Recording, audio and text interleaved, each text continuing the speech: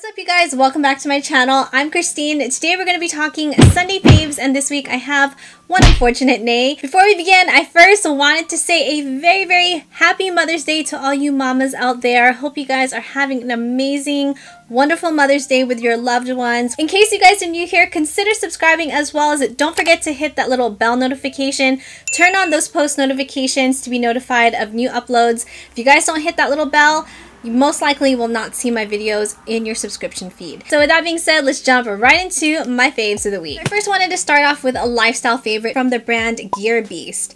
And this essentially is a cell phone lanyard. So it goes around your neck and it has a latch that you just place around these two holes and it locks in place. It's made of a silicone material. It also is very stretchy. It's also very durable. It fits both smaller phones as well as larger phones, so like a Samsung. It still also fits like an iPhone 7 Plus. My son has like an older, I think it's iPhone 5. Comes in different colors. They have black, gray, clear. You know, if you're running errands, there's nothing more convenient than just kind of throwing this over your neck, placing maybe your card, ID, like some cash in here, and you have everything all in one. I can't even tell you how many times I put my phone down on one of the shelves when I'm at the store. Thankfully, I always remember I end up going back for it. If you're going to an amusement park, I've had instances where I'd put it just like in the pocket of my shorts or my jeans, or I would put it inside my backpack, and then every time somebody would call, I'd have to kind of dig for it. It was like a big nuisance, but this, I really think it's so convenient. You know, you have it on hand. And the nice thing was that on certain rides we were able to bring it because we had it around our neck. To have everything just all in one and to have it around your neck, so at least you know that you have it on you, I think it is such a great product. I'm gonna actually link them down below, including a coupon code where you guys can receive some money off your entire purchase. Hawaiian Tropics, and this is the Silk Hydration After Sun Weightless. Feels as if it's barely on. It's the coconut papaya fragrance. So this gives you 24 hours of moisturization.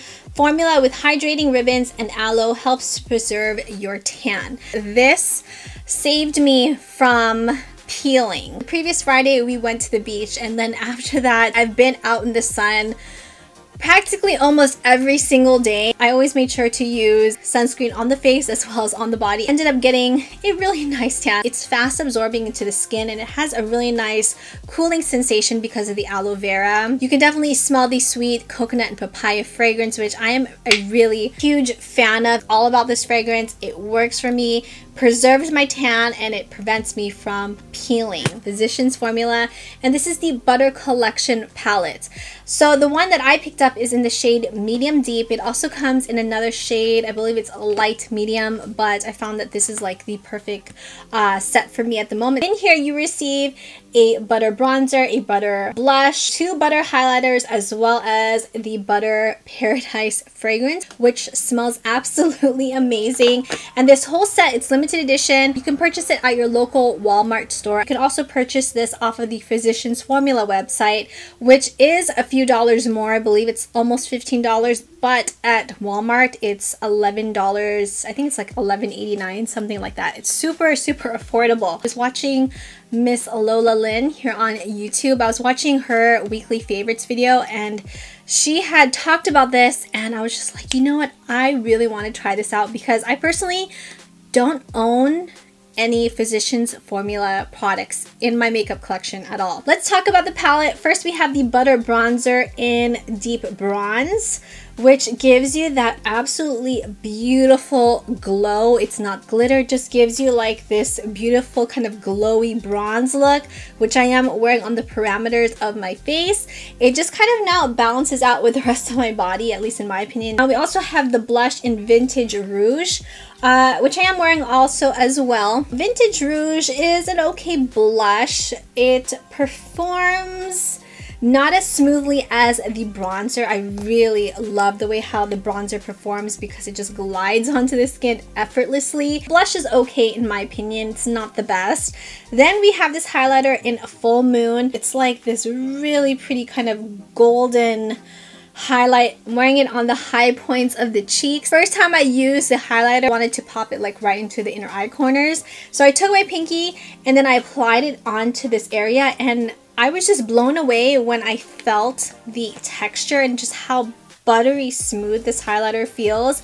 It is absolutely just amazing. Now I see why they call it the butter line. The highlighter in Galactic, again, it has that really buttery feel to it, but this is definitely more on the cooler tone. It does have a bit more glitter in a way. It's definitely not my favorite from this collection. And then of course we have the limited edition fragrance in Butter Paradise. This is exactly how I would describe summer. It's got that sweet, really tropical, all about those summer scents. I will say though that the lasting power, it's not very strong because it is an eau de toilette, so it's more like a spritz. It lasts for a good few hours, but I'm glad that it's in a small glass bottle so you can throw it in your purse and then just reapply throughout the day. This whole set for $11 and some change I think is such a great deal. Last but not the least is my Nay of the Week, and unfortunately it is going to the Maybelline Lemonade Craze eyeshadow palette. This includes 12 different eyeshadows and has a bit of like a lemon fragrance to it, so that is like the main reason why I wanted to pick it up. I am wearing the eyeshadows today on the eyes. I also really appreciate that they included this shade called Sweet Tea. This is a transition shade. Now I have been playing around with this palette the whole week, and I have to say I was really disappointed with the way how this eyeshadow palette performs. Number one is that the shadows really aren't pigmented. Definitely have to go back into the palette to really build up the color, even just for the transition, to really get good color payoff, especially with this shade called Sugar Coated. The best way is to really spritz your brush and then pick up some of the shadow and then pack it onto the lid.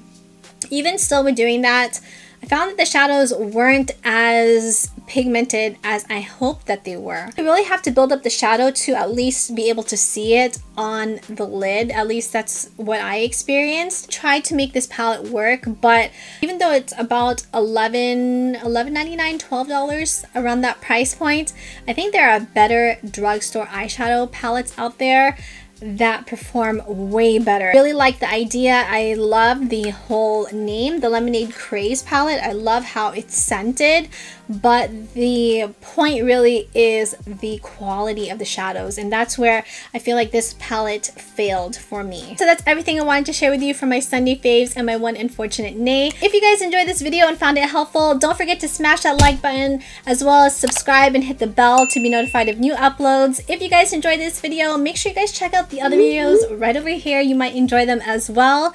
Thank you guys so much for watching. I love you guys so much, and I will see you in my next video. Mwah.